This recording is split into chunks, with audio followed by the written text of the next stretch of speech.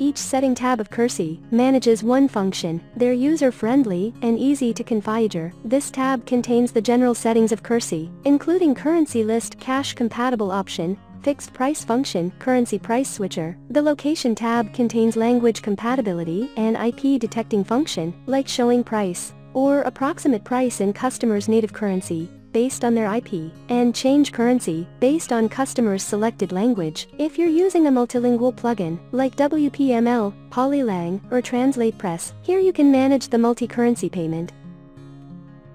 The design settings have options to modify how the currency tools display on the front end. The currency tool here includes currencies bar, currency selector, and currency price switcher. The price format function is for rounding the price in each currency, and the update settings is for scheduling to automatically update exchange rate, also for plugin updating.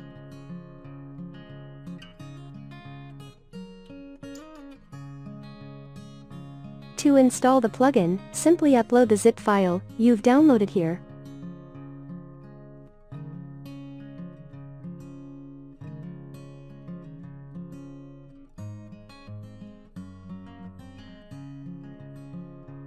Set up a currency list, including supported currencies for your site. In this table, click Add Currency button to add more. Type the currency you want to add here.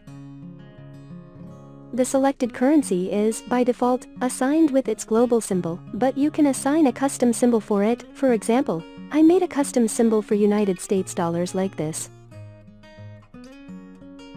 Other than the symbol, you also need to configure the exchange rate, exchange fee, and number of decimals. Exchange rate can be updated individually, or in bulk, manually or automatically. If you don't want to use the global exchange rate, you can add your own rate here, but if you add your own custom exchange rate, and use the auto-update exchange rate function at the same time, your custom rate will be overwritten by the global exchange rate when plugin updates the rate. The exchange fee is the value that will be added to the product price when converting. Rate and exchange fee is the total value of the exchange rate, and the exchange fee adding to the product price when users switch currencies. The fee can be added in fixed or percentage value, and the number of decimals is the number of digits that appears after the decimal separator.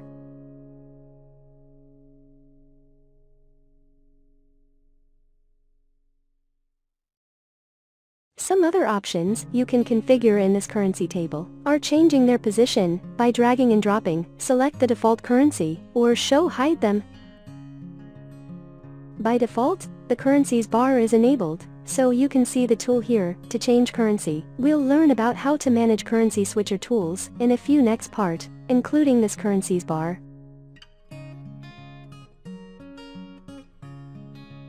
Fixed price function allows you to modify product price in each currency, independently of the exchange rate. You can see in the product editing page, there are only input fields for prices in the default currency. Now enable this option. You'll be able to adjust price in each currency.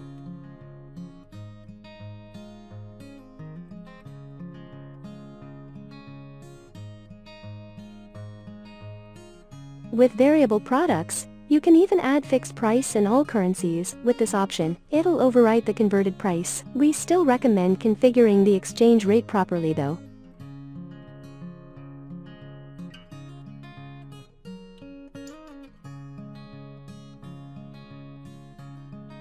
Or you may use this option. It makes the price not automatically converted to the exchange rate, even if the fixed price in some currencies is empty.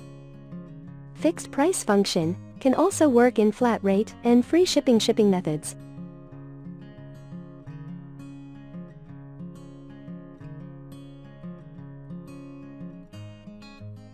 You can use a CSV file to add product fixed price in bulk. First, export the file.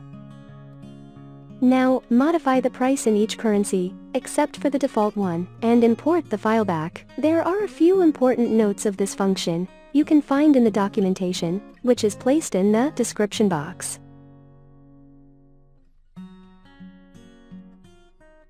CURCY supports 4 types of switcher: currencies bar, currency price switcher, and currency selector, shortcode or widget. All of them can be modified in the design settings. Here's the settings zone for currencies bar. Currency selector, created by adding shortcode or dragging widget. Options to modify this switcher are also in the Design tab. And Currency Price Switcher, which is only available in the single product page, nowhere else. You can select the style for the switcher here in the General tab.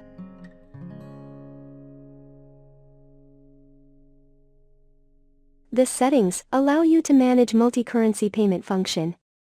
Enable the function here. If this option is disabled, customers can only pay in the default currency. All other settings below can only work if this function is enabled, except for the Display Multi-Currencies option. This option displays two currencies on checkout page. One is the checkout currency, and the other is customer's selected currency, if they're different. This table is to assign the payment method to each currency. First, select which currency is available for checkout. If the customer purchases in one currency, the corresponding assigned payment methods will be available, but they will be validated again in checkout. Therefore, even if you select a payment method for a currency that the payment does not support, it will not be available in the front end. For example, PayPal does not support HRK. If you select PayPal as a payment method of HRK, PayPal will still not be available when your customers check out in HRK. Let's try forcing direct bank transfer on US dollar and COD on Australian dollar. You can see the payment method is assigned.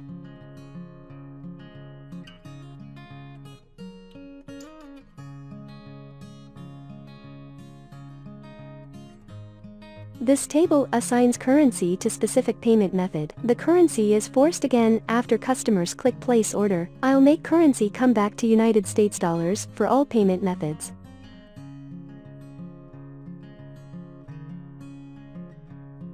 The Change Currency Follow option forces currency based on customer's billing or shipping address. It shows the corresponding currency when customer enters a country in this table. And the Sync Checkout Currency option is to make the currency switch back to customer's previously viewed currency or not.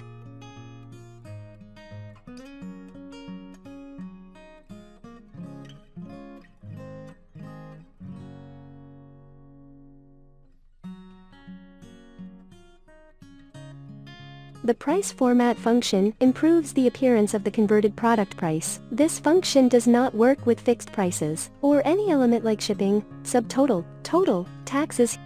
Here you add and configure rules to make the price appear the way you want. Let's do an example. First, we'll see what the price looks like initially. Now I'll make some rules to round the price. The fraction, the part behind the decimal point, would be 99 regardless of. Select the currency for this rule. Here is the result.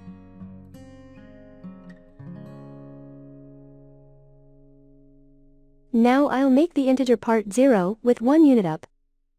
As if the initial price is 12, it will arrive at 20. Now it's changed.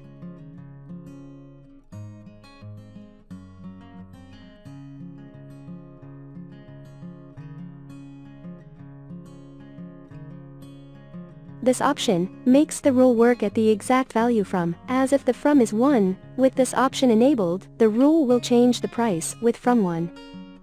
With this option disabled, it will start from 2 instead.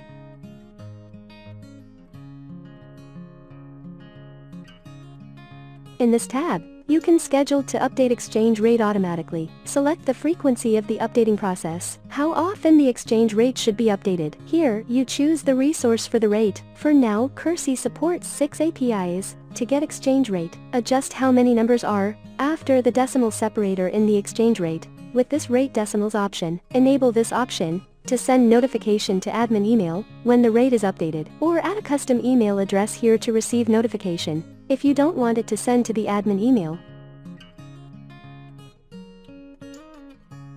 After an order is placed, you can still change its currency later on. This can only be done under 2 mandatory conditions. First, the payment is not completed, which means the order status must be pending payment or on hold. Second, the site default currency when the order is placed must be the same as the current one. Select the currency you want to change to in this drop-down and click Update. An important step after that is clicking Recalculate. It's to ensure you get the correct value after switching currency. Now click Update again, and that's pretty much it.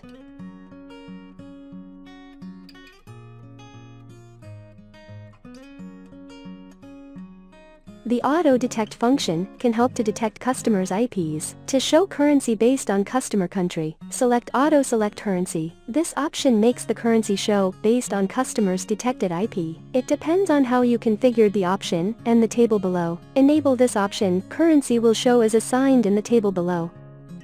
Disable it, and the currency shows as a native one, corresponding to customer's current country. Now, assign the country you want to show this currency here. User with IP located in these countries will see the corresponding currency. This function does not work with administrators, so if you check, I recommend using incognito mode to avoid cache issue, or an user account. Let's make an example. I'll make customers from all over the world see Euro, so I'll just assign all countries to Euro. I'll check with the incognito mode.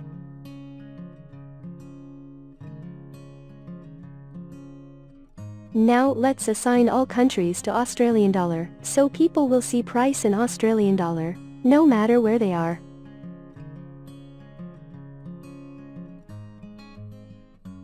If you deactivate this option, currency shows the native one of customer's country. My current IP is in German, so it should show Euro.